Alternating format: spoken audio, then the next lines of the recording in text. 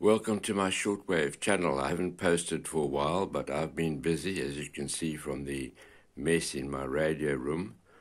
I have a couple of Icom IC-R71E receivers in from a deceased estate, which I'm having a look at to see if I can get them to work again. 3 of them actually, and one of them came in its box, which you can see over here. And there are 2 others up here which I'm having a look at to see if I can get them to come back to life. The one on the right hand side is the one from the box, which is in slightly better condition, and the one on the left is being used as a kind of a donor radio because it has quite a few problems which will be it won't be worthwhile repairing because the cost will be quite high for the parts that are needed.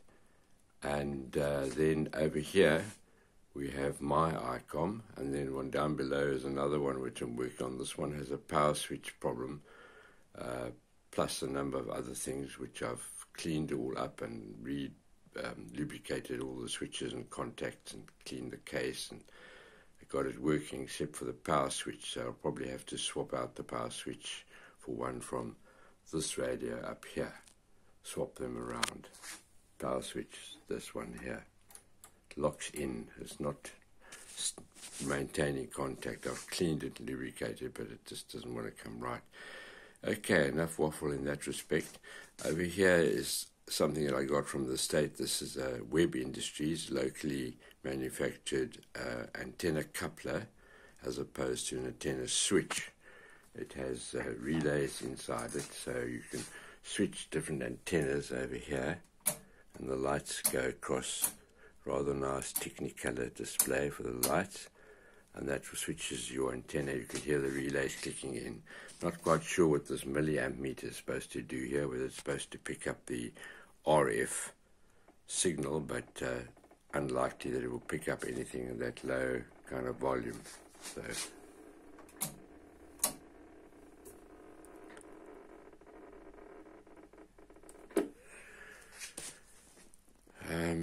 what was the other thing? Oh yes, over here on this radio, which is a bit far back at the moment because I was working here, so I moved it out the way so that I wouldn't damage it. This is my Kenwood R600, power on there. Oh, it hasn't got the antenna switch to it, so it's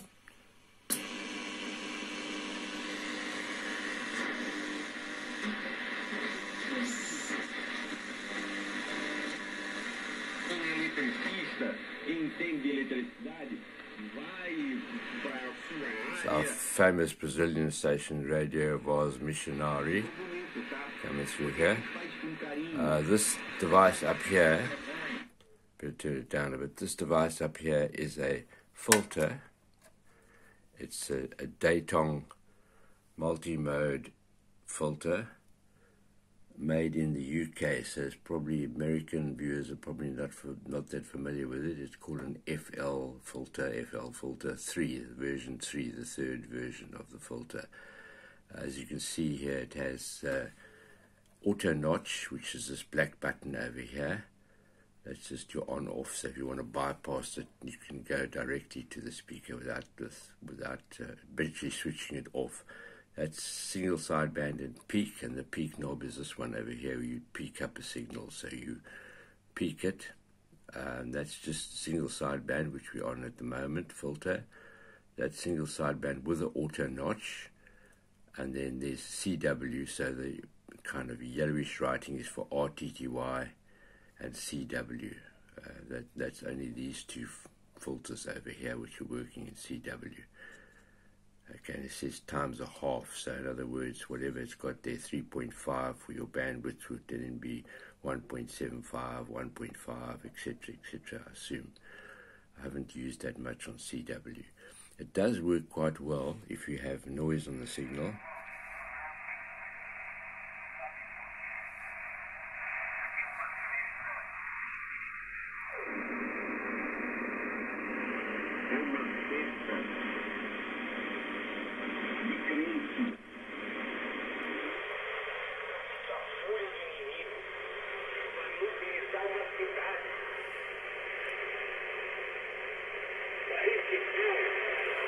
bypass it.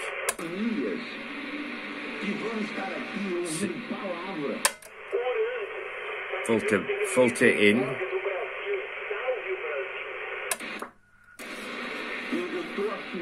Filter out. Filter in. Okay, so you get the idea. You can make the bandwidths pretty narrow. This particular radio doesn't have narrow.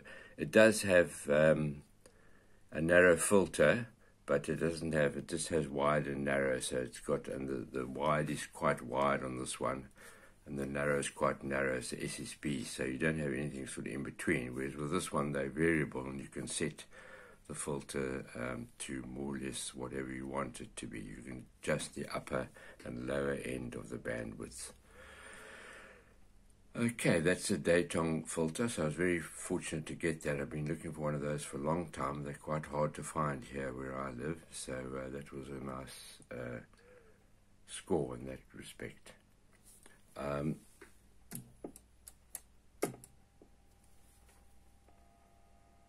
Let's have a look at the Icom with the sticky power on off button. I'm just going to switch over the tenor.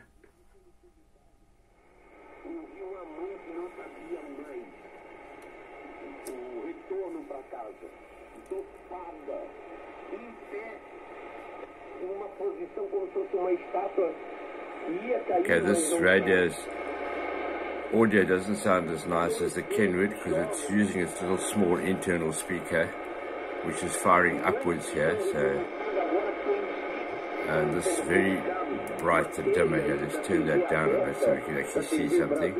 It's a good signal, as you can see. Increase the treble a bit here, maybe.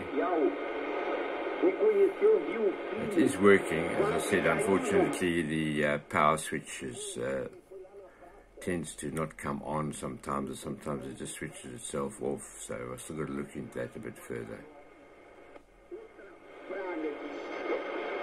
And the display is not getting brighter and dimmer as you're seeing in the video. That's just an artifact of the video, because it's a fluorescent display. They do funny things in the videos.